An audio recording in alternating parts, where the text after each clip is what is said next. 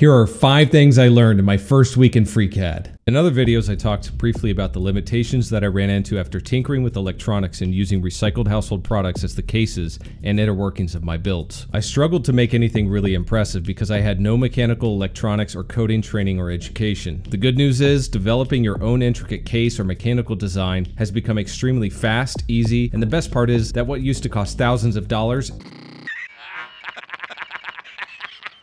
is now free. If you have ever tried your hand at other 3D modeling programs, you will remember that first time of immediately feeling lost. There are several workbenches in the form of sculpting, texturing, shading, animation, rendering, etc., depending on the program that you choose. On top of those workbenches, there are endless options and alterations possible with menus, within menus, within menus, within menus, within menus. This is how I felt the first time I opened up Blender. FreeCAD and similar CAD software are equally daunting. The good news is, it gets easy really quickly, and there are a few things I want to share with you in the hopes of making your learning process faster.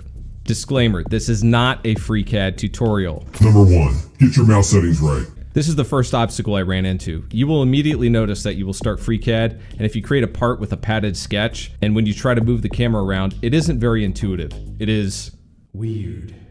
Go into your Edit, Preferences, Display, Navigation, and change the mouse and orbit style to something more familiar. I had played in Blender before, so I chose the Blender mouse option and the trackball orbit option with rotation mode to object center. You do what you want. This is what worked for me. Number 2, workbenches and add-ons. The workbenches are the core selling point of FreeCAD. Depending on what you are making or what type of edit you are doing will determine which workbenches you will pull up. Think of this as exactly what it is called, a workbench. If you want to sketch out an idea, you would use a drawing table and use rulers and all that shit. The sketch workbench is what you want. Let's say you wanted to design a new part, which will eventually turn into a car engine. You would choose the part design workbench to add dimensions and pockets of other details because you are designing a part. The whole engine can be thought of as a part. The path workbench lets you create CNC-like engraves into objects. The tech draw workbench is like a 2D blueprint designer, kind of like what you might see looking at a patent for an invention or assembly instructions, or even a schematic, etc., etc., etc. Everything you do is within these workbenches. Just imagine yourself in a big garage, moving from workbench to workbench to workbench until your CNC, 3D printed, laser engraved part pops out all finished and ready to sell. The workbenches take a lot of time and focus in order to master, but once you get the basics down, you'll be able to start poking around and trying new things out. The add-ons feature is incredible. Go up to the Tools tab, Add-ons Manager. This is where you can shop around for other workbenches that will make your life much, much easier. Some really smart people spend a lot of time coding these and allowing you to make things quickly, such as gears, airplane wings, allow you to attach several parts together or even create an exploded view of your build. Add one at a time and play around with each one. I suggest you start with a gear or fastener add-on first. In the add-on menu, you will notice a macros tab. Those are Python code that automates some work for you, but I consider that to be a little more advanced if you were just starting out. So just know it is there for later. Number 3, part, body, sketch, constraints, pad, hole. These are the basic building blocks you will be dealing with. Each part you create is called a document, kind of like a blueprint. In a fresh new document, you need to create a part which is like a folder that will contain all of your work. Next, you give the part a body, which acts like the compilation of all the dimensions and features you will put into your design. If you have a case with a lid, you will be creating a separate body for each of those. Inside the body, you set the basic parameters of your object in your sketch. You can sketch freehand or choose rectangles, circles, and alter them from there, etc. Imagine your 3D part you are designing growing up from the table from the sketch you make. You can make changes to it anytime. The next is the tricky and most important part of this process if you want any sort of accurate placement, especially if you want to play around with the different sizes or make holes or other extensions from the object in the form of other simple shapes. What am I talking about? I'm talking about constraints. You should usually add constraints to your sketches.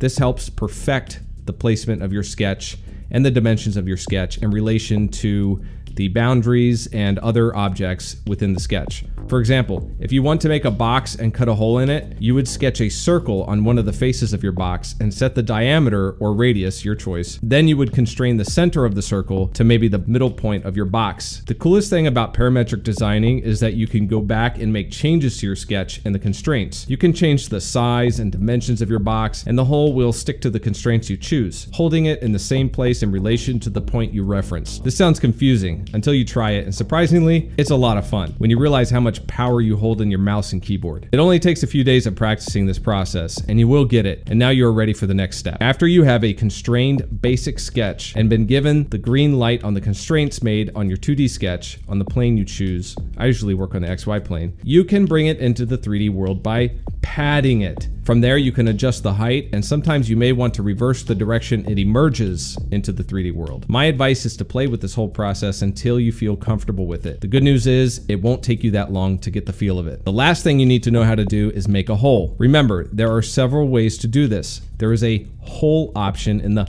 Part Design workbench. You select the body you are working on to make sure it is active, and select the sketch you want to become the hole. Then you can select Hole or Pocket. I usually use Pocket, and if that doesn't do it, I select the other. You should have magically drilled a perfectly clean hole right where you made your sketch. Practice this process and play around with some of the options in the pad and pocket and hole features. Oftentimes, you may have to reverse your pocket or your hole. Another tip is that you want to make your pocket or your hole longer than the actual case that you're cutting out of. Bonus tip, you can move the position of the pieces on the body by editing the sketch's attachment offset and then position, and then edit the X, Y, or Z axis placement. This should move things around for you and may come in handy later. Number 4, there are many ways to do the same thing. In FreeCAD, there is no one way to do something. Although on the surface it can appear and feel super logical and unforgiving, the truth is the exact opposite. The program is very forgiving and open to suggestions. The hole versus pocket decision, for example. You can drill a hole in the design both ways.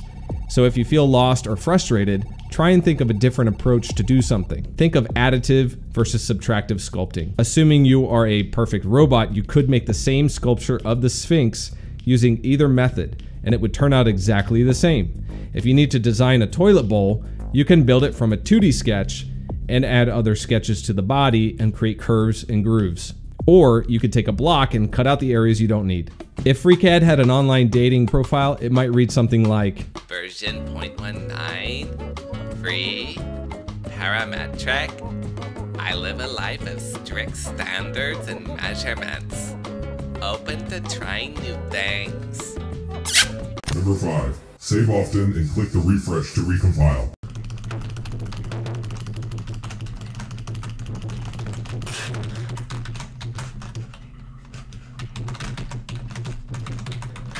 Make sure you are saving your work as you make many changes, and the software can only walk back a few steps. Also, sometimes you make changes to a sketch or a pad and nothing seems to change. This is when you can hit F5 or edit refresh to recompile the body and its features. I find that if this doesn't work, I just restart FreeCAD and reload it and it's fine.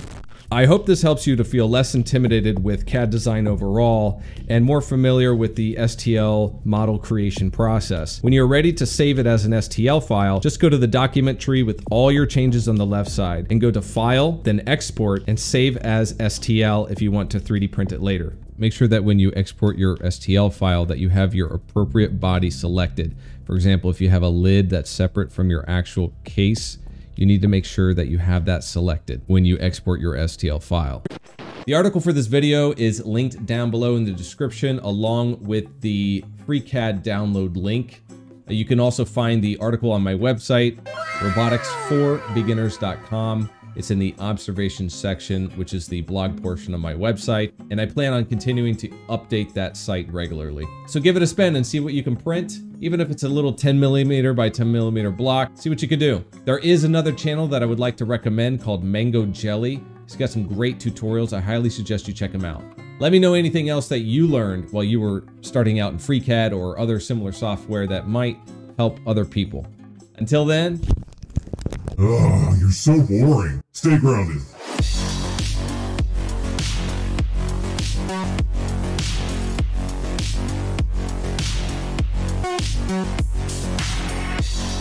Next time, bring me a snack.